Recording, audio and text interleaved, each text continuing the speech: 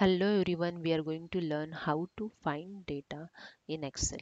Okay, I just want to find one word from this data. Okay, just click on Home tab and you can see here the editing option. You can click on the Find and Selection option. Click on the Find. Okay, I want to find the Dex item. Okay, just write on Dex and enter. You can see here, find it.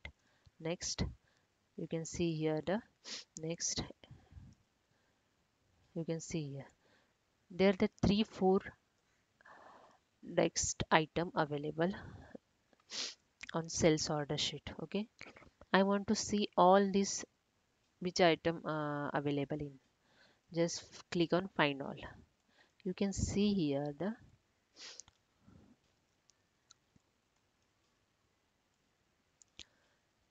three three sales order have the dex item. Okay, three sales order. You can click. You can see this is the first, this is the second, and this is the 24/8 third. These are the three text item available in sales order. Okay, this is a way of you find any data. Okay, that's it. Thank you.